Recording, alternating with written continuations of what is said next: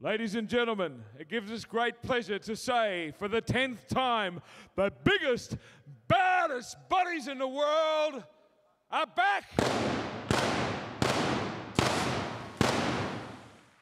We hope you enjoyed the opening. We've got the best lineup that we've ever had in our 10-year history. It's amazing looking back over 10 years, thinking that this show's come as far as it has. 128 athletes from 29 countries. Tonight's our best lineup ever. We've got 5 Arnold Classic winners here tonight, with Dexter Jackson having won it 3 times and Kai Green twice. We've got a Mr. Olympia on stage for the first time in Australian bodybuilding history in a Grand Prix, and that's Dexter tonight. We've basically brought the best of the Arnold Classic to you here tonight, and it's going to be a fantastic show. The guys are in better shape than they were in a week ago in Columbus, and we really are in for a treat. Kai, it's just been a real pleasure having you here in Australia. I tried to give you this little intro when you come out, but it went for 5 minutes because you're an incredible person, one of the most amazing people I've met in my 20 years in bodybuilding.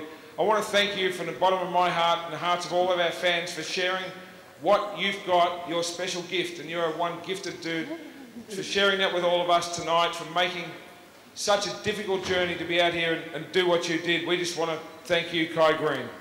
You won a whole lot of fans. Our next athlete, ladies and gentlemen, I don't know if we should call him an athlete or a warrior. He just won't take no for an answer. He's incredible. He defies all logic. 3 weeks before the Mr. Olympia last year in late September, getting out of his truck, tore his knee to pieces, shredded it. Had to pull out of the Mr. Olympia, which he trained all year for. He won the Arnold Classic last year, trained for 6 months for the Olympia. Imagine how devastating that would be in the conditioned shape of your life, ready to go head-to-head with Phil Heath, and you just obliterate your knee. So they put him into hospital, so you've got to have surgery immediately. He said, well, let's do it. And they said, well, you're not going to walk for a while and forget about lifting weights for a long time, and it'll be 12 months before you even think about doing a squat.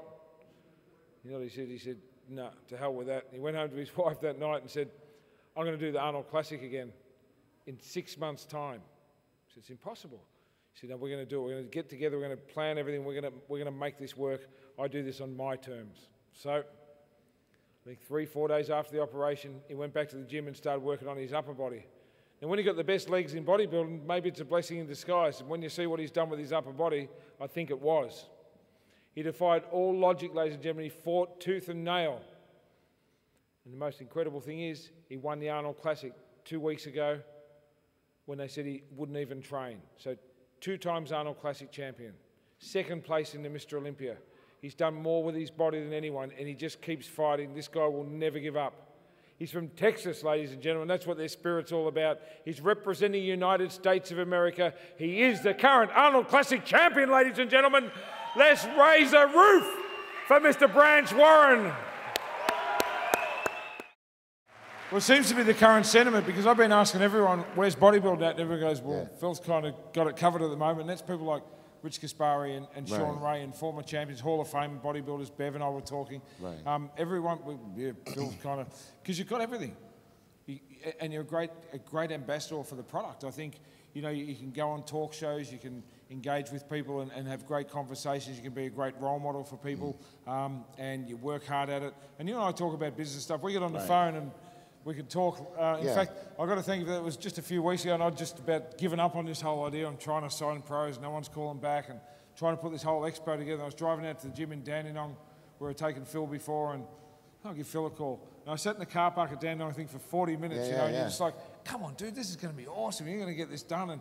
And just really said, come on, you've got to dig down. Where are you at? And we had a really good business chat, and I've got to thank you for that, because I just lifted up after that day and got going again. No, I appreciate it. I mean, many of you guys know that Tony's, you know, done an amazing thing for bodybuilding here in Australia, but, you know, he actually, you know, pounds the pavement here, but also in the States when he gets a chance to. I mean, he's the one that's literally calling, you know, all these athletes to do his show. I mean, he's not afraid to get on the phone and make things happen.